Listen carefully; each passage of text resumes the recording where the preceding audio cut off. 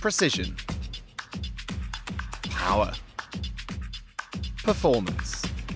In our new instruction series, World Long Drive Champion Sandra Carlborg shares her top tips to help you perfect your driving skills. The hardest part in the golf swing is to create lag. So what is lag? It's the angle, like between the arms and the club. So, and this is what I do to hit the ball very, very long. It's because I have a lot of lag. So most of the golfers, they throw out the club here and loses the lag. So what I do is that I hold my leg very, very long, and when I'm always down with my hands, the club comes and it creates a lot of speed in my golf swing. So, and most of the players, they loses the leg here and loses the power.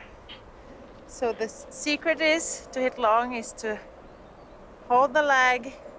You want to try to keep your elbow close to your body to try to keep the leg here. So as long as you can, because here comes the power from here, and then whew, comes the club.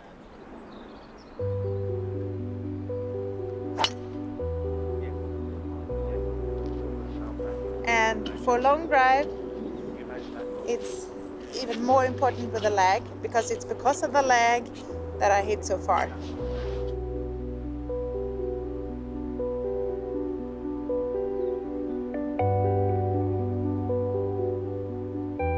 It's not very easy with the lag. You need to be strong.